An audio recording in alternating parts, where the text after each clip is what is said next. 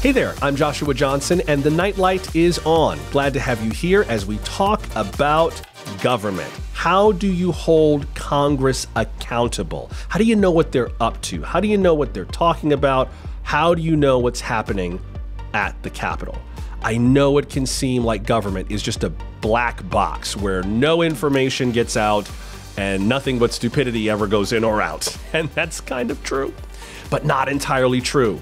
Keeping track of what government is doing is not as hard as it seems. You just got to know where to look. This episode was part of a YouTube live stream. You can subscribe to that channel and click the notification bell to find out about upcoming streams and episodes. I'm on YouTube at Nightlight Joshua.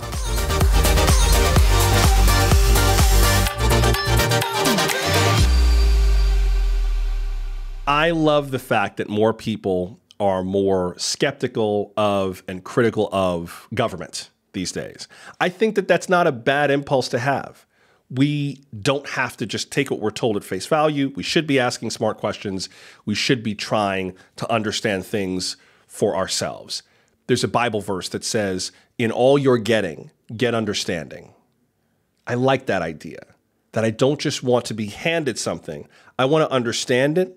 Even if I don't understand everything about it, the more I understand it, the more I can trust it. That's also a double-edged sword.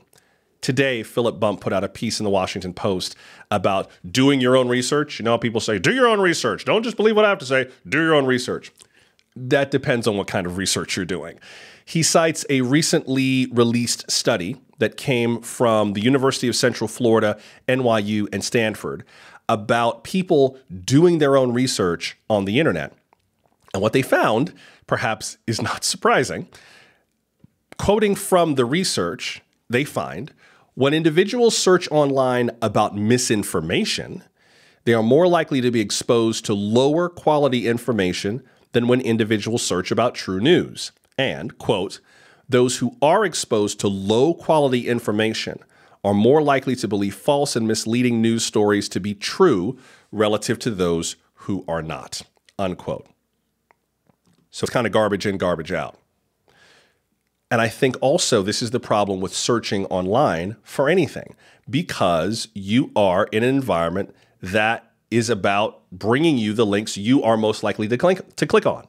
So Google and YouTube and TikTok and all of the others, Twitter and all the other sites you go to for information are not going to send you links that contradict what you would probably like. That's how those algorithms work, because you're more likely to click things that reaffirm what you already think. It's classic confirmation bias. So how do you search for things related particularly to our government that are useful and that are not deceptive? I would go to the source. If you want to understand what's happening with Congress, for example, go do your research with Congress. Now, that doesn't mean you have to fly to Washington and go down Constitution Avenue and on somebody's office door and say, can you show me the book of Congress, please? Can I see the Congress book? That is not what we're asking for. But that Congress book is online. And there's a lot of other stuff online too. And I think that it is high time. You're old enough now. You seem responsible. I'm giving you the keys to the internet. Drive it carefully. Bring it back in one piece. Don't scratch it. And I want to show you how to drive through information online so that you can know for yourself what the government is doing. The questions you're asking about how things are spent and why did they make this decision and what's going on and who does this and where is this person today and what are they talking about? Completely valid questions. They also have their own answers. And I think in addition to improving the way we do journalism in this country, we also need to improve the way we do education in this country and do knowledge in this country. And you can do that for yourself while people like me work on improving the journalism side. So let's talk about your part in this relationship. Not just, oh, the media needs to be better. Well, okay, well, we're working on that. What you doing? You gonna help? Or are you just gonna sit there and piss and moan from the back of the classroom? Or are you actually gonna do the homework? I think you can do the homework, and it's not as hard as you might think. Let's start just with something that is coming around the corner right now, which is that we are facing the possibility of yet another government shutdown. Yay.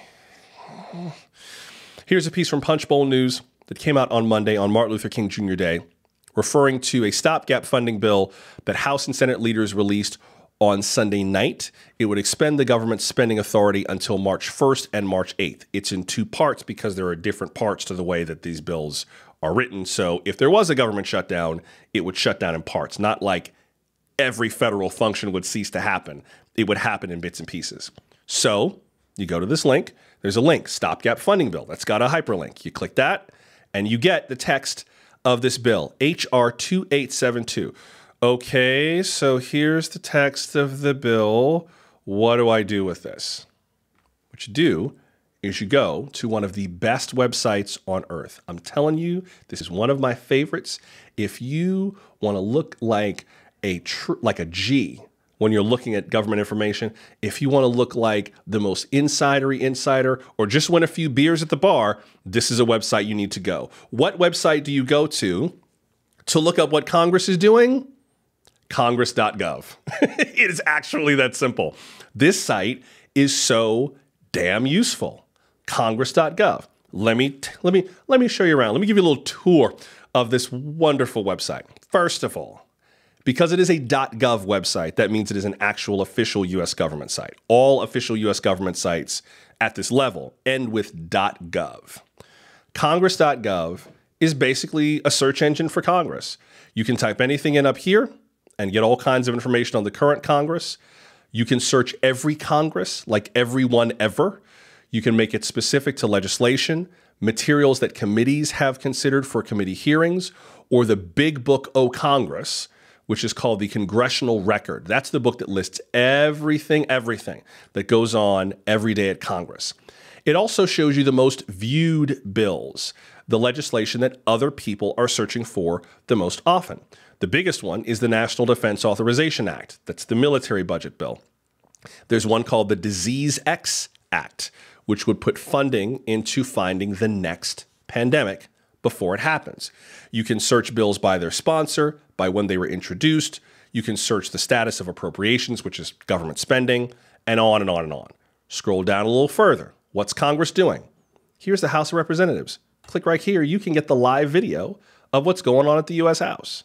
Right now, they're in recess. And it says right here, underneath the play window, last floor action, the Speaker announced that the House do now recess. The next meeting is subject to the call of the chair. So they're in recess until the Speaker reconvenes the House. Well, what were they doing before?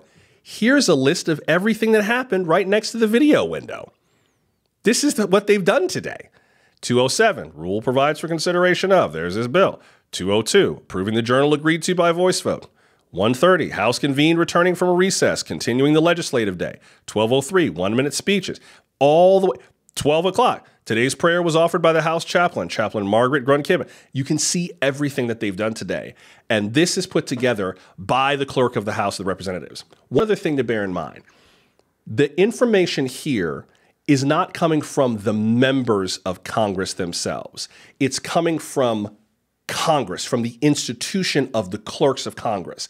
It's almost the difference between getting information from the hotel manager and from the hotel's guests, right? They're both maybe staff, like if you're a high-profile guest, but you want it from the institution. This comes from the institution of Congress, not controlled by the parties and not controlled directly by the members. So this is a different kind of information than you would get in some other places. There are also some links to make life a little easier to search through things kind of quickly.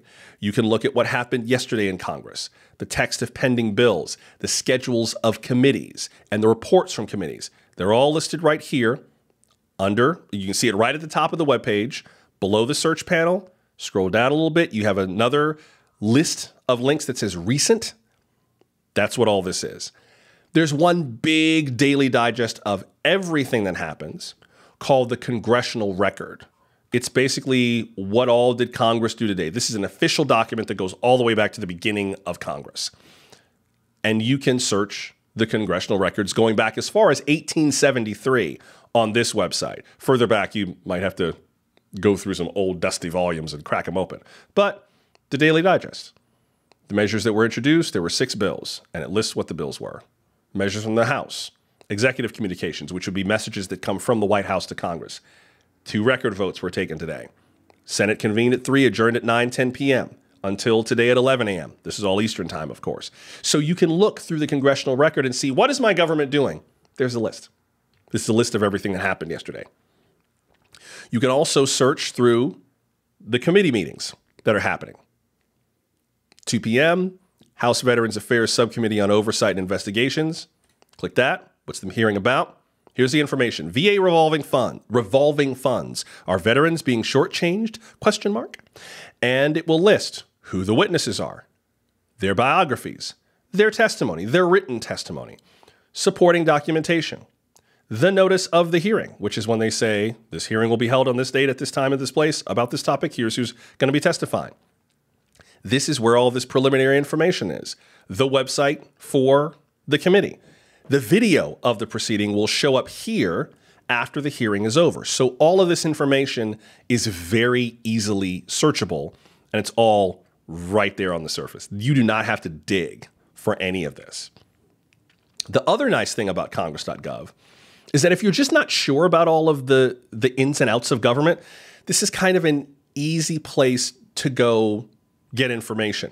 There's an annotated Constitution here that explains the United States Constitution, the text of it, the way it was brought together, and even some featured issues. For example, we were talking a lot about the 14th Amendment to the Constitution recently as it relates to Donald Trump. They have features here about the disqualification of a candidate on that basis. It's 2 parts, at least so far. Click right there, takes you to a report about the disqualification of a candidate for the presidency. Now, here's where it gets really interesting. If you want to look like a congressional insider, this is hack number 1. You have to have this in your back pocket. That link I showed you from constitution.congress.gov, that's the Congress's own page explaining the Constitution. And again, this is a page that is maintained by the institution of Congress, not by the members themselves. So this page is updated regardless of what party is in power. So I clicked that link. It opened this other report from the Congressional Research Service. Well, who the hell is the Congressional Research Service?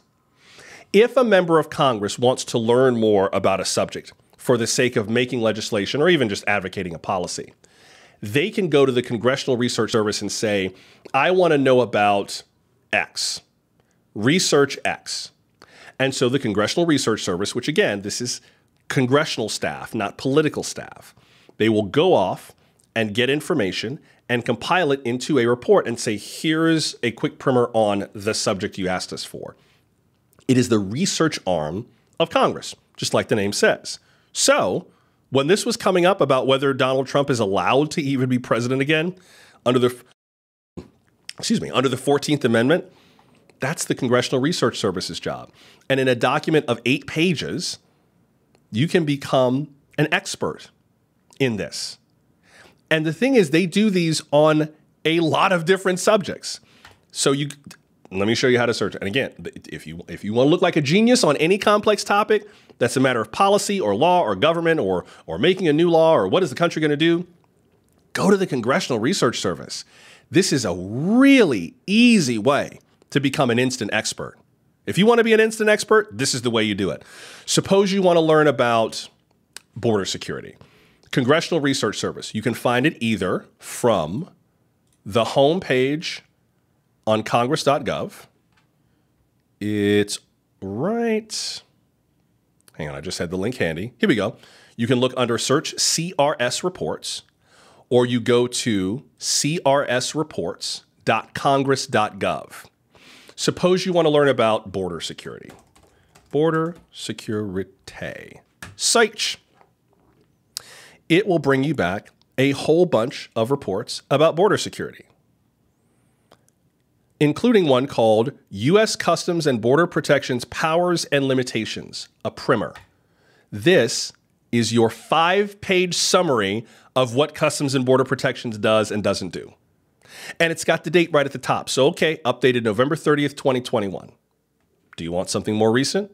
Go back, search by date. Boop. And then everything related to borders pops up. Russia's war on Ukraine, U.S. policy and the role of Congress, Israel and Hamas conflict in brief, U.S. Policy and Options for Congress. This is a 16-page summary updated last week with everything you basically need to know about the conflict, the location, the players, U.S. policy, possible potential post-conflict scenarios. It's all in there. This is the information that your members of Congress are using to make their own decisions. So if you want to understand what they're being told and you want to advocate something different, or even if you want to support what they're trying to do, this is how you inform yourself, because this is how they can inform themselves. Now, does every member of Congress read all of these reports? I wish they did. But is this an easy way for you to not feel like, oh my God, it doesn't make any sense? Yes, you are paying for this. These are your tax dollars at work. And it's a really amazingly useful website.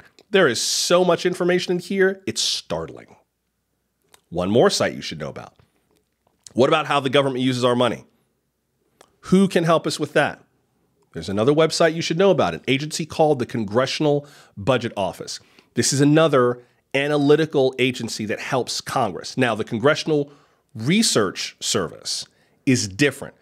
CRS is more about researching topics. Tell me what I need to know about X. And then CRS puts together a report, all of which are written in very plain English, and most of which are pretty brief. But what about researching a bill? Like, what is this bill going to do, and how much is this going to cost? That's the job of the Congressional Budget Office. They do analysis of legislation, pending legislation. They also do analysis of broader topics. So when you look at a bill, you can see on that bill, often there will be a CBO analysis that says this bill will cost this much money over this much time. This bill will do these things and needs to be approved because there are laws on how this money is used or that money is used, and it'll just lay it all out. CBO also does other reports just about the economy in general. Right now, they have a report called The Current View of the Economy from 2023 to 2025. So it's a projection of what we think the U.S. economy will do in the next few years. There's one here about a monthly budget review of the U.S. budget. There's also a report about how accurate their own projections are. So the Congressional Budget Office grades itself to say this is what we projected, this is what actually happened, and we can refine our models. They're constantly working to update that. Also a report on the distribution of household income in 2020. This is how household income was affected by COVID, by the pandemic. There's a scary amount of information here. But we're talking about a government shutdown before, right? So let's go back to that, to our example. You see the piece, Punchbowl News. You've got this article from Punchbowl, and then they move forward. Hang on one second. Let me get back to that link. I had the link. It was working perfectly until you touched it. Hang on, let me find this link. Give me just 1 second. Well, here, let me find it from somewhere else, because I think we can still make that work. Actually, better way to find it. Better way to find it. We go up to congress.gov. Sorry, 1 second. And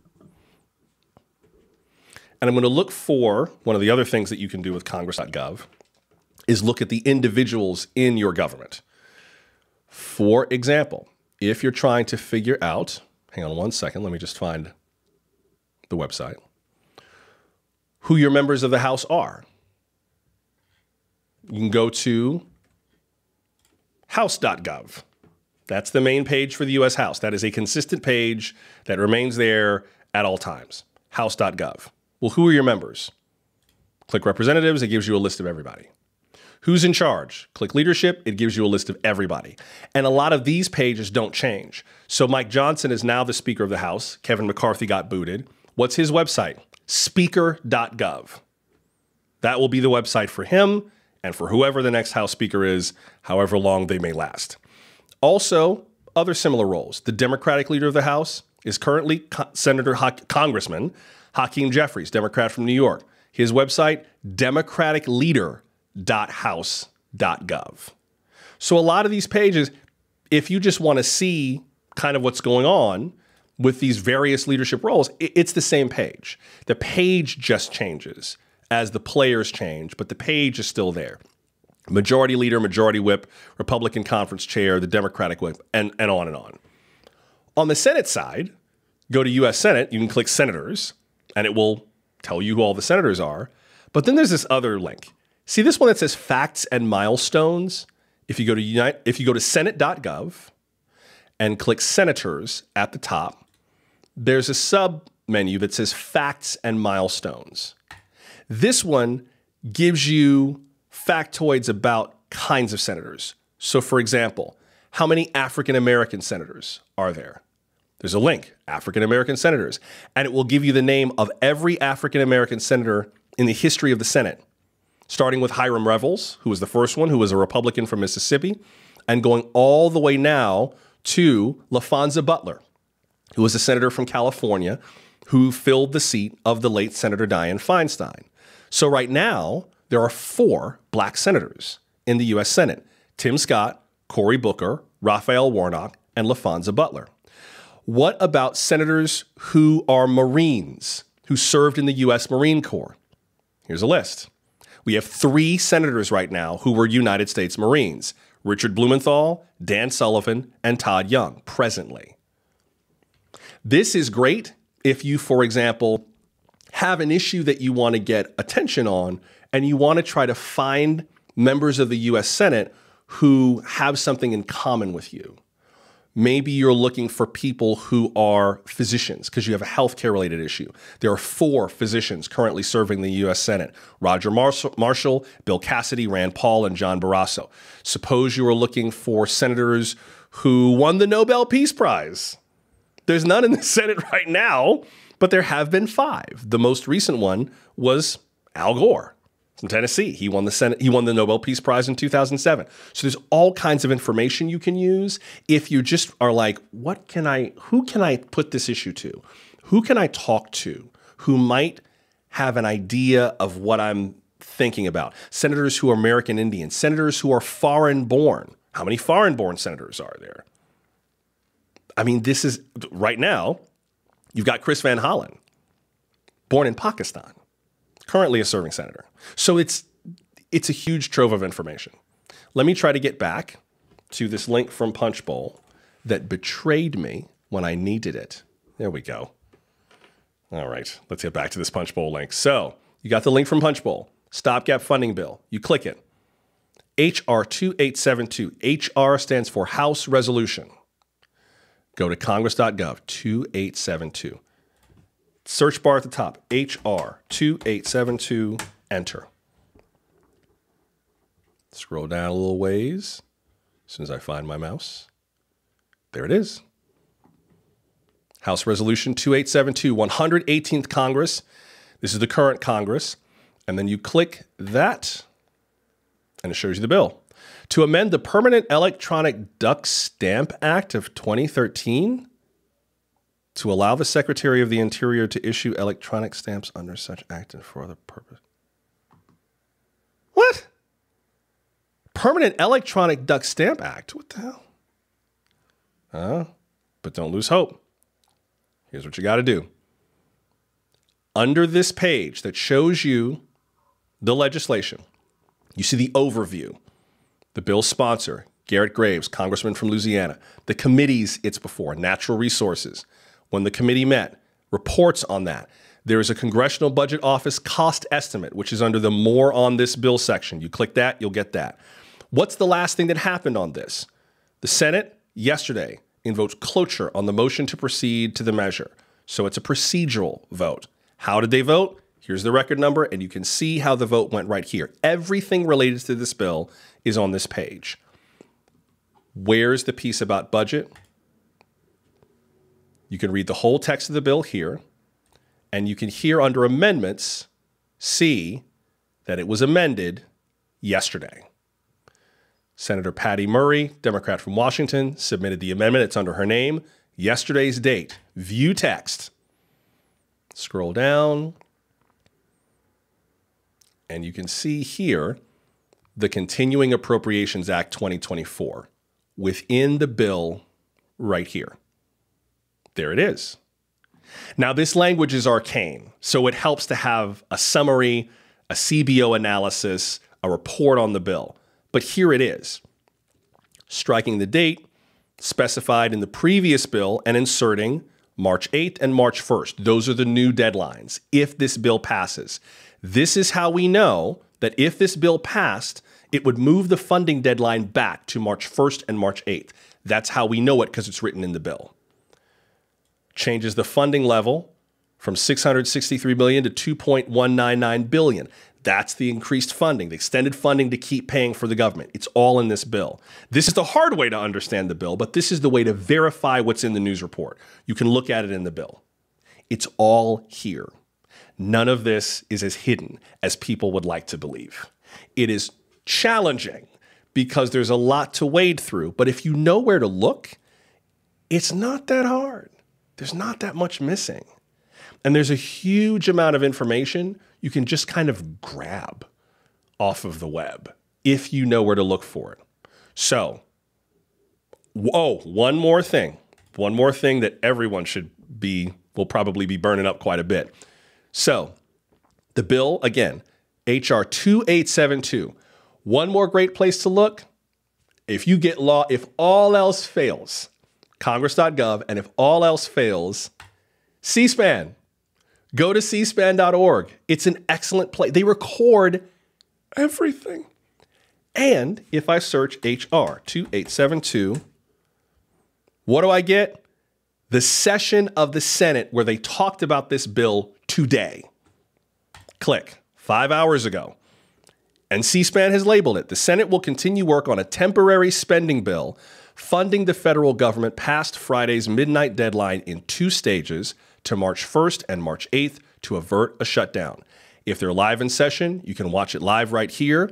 You can also create video clips that are free to use that you can embed on a website or share to someone else. So suppose you wanted to say to somebody, oh yeah, that thing we were talking about, they talked about that in the Senate today. Here's what so-and-so said. You can go to C-SPAN and make your own clip. If you have a cspan.org account, and that's c-span.org, you can make your own clips and save them. And then go right down here. What's that bill number again? I forgot it just that quick. 2872. 2872. In the transcript, there it is, right there. And once you watch an ad, which takes a few seconds, then you can go right into C-SPAN. President pro tempore. Under the previous order, the leadership time There they are, is reserved. talking about the bill. Morning business is under the previous order. The Senate will resume consideration of the motion to proceed to H.R. 2872, which the clerk will report. There's the bill. Proceed. Found it. C-SPAN, just like that.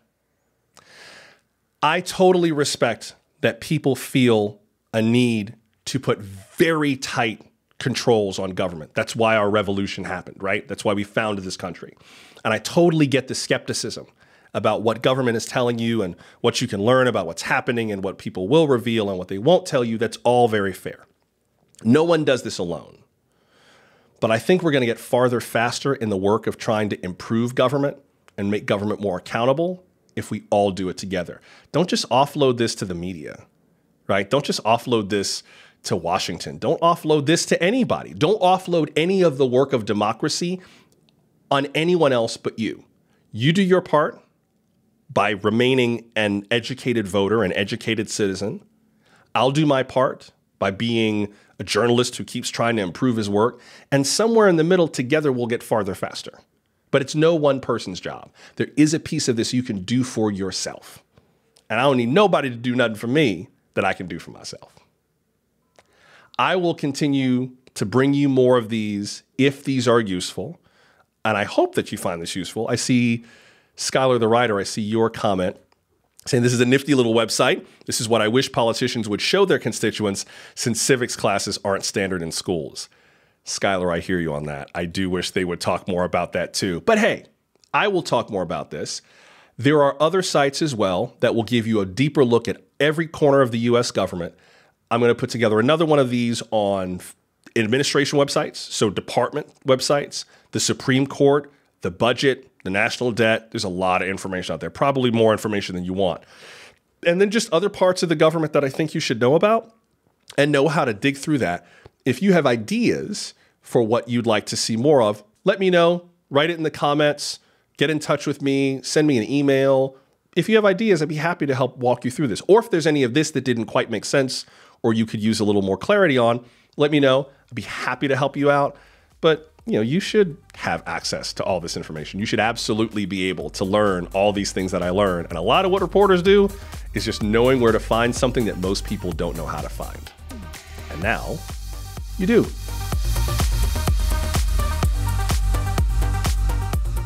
Well, thank you for listening. If you wouldn't mind, would you please write a review of this episode? That'll tell me what you thought of it, and it'll help other people find the show too.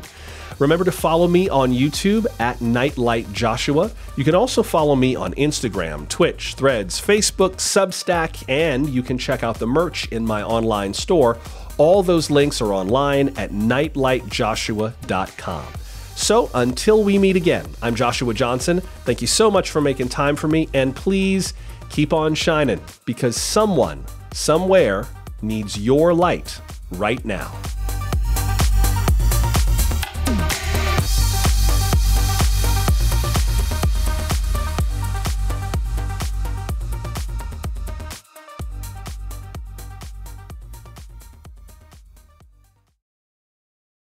How will you follow the election without losing your mind? 2024 is going to take a lot out of us. We need space to connect, vent, ask questions, and share ideas without judgment. The Nightlight is your sanity saver in these hectic times, but it can only keep going if you do your part. So, show your support as a paid subscriber. Sign up now on Apple Podcasts, or if you prefer another app, click the link in this episode's description. Look, we're going to be drowning in politics for the next year, and it's gonna get ugly-er. You deserve some place free from that ugliness, a place where everyone is welcome, where there's more to life than polls and pundits. Corporate media is not going to meet this need for us, and I should know. I used to work there. But I like it right here, answering to you, giving you my analysis and perspective on the things you want to talk about. Some of your fellow listeners have already shown their financial support. Without them, you would not be hearing me right now. As paid subscribers, they're getting uplifting, nonpartisan analysis on Wednesday, Thursday, and Friday. That's about 6 hours a week. Free listeners only hear me on weekends for 90 minutes or so. Subscribers also get a monthly Ask Me Anything live stream and discounts on Nightlight merch. So come on, let's keep each other sane in 2024. And let's have conversations that help us get on with life, not make us hide under the bed. Become a paid subscriber of The Nightlight. Sign up on Apple Podcasts or click the link in the description if you prefer another app. Thanks.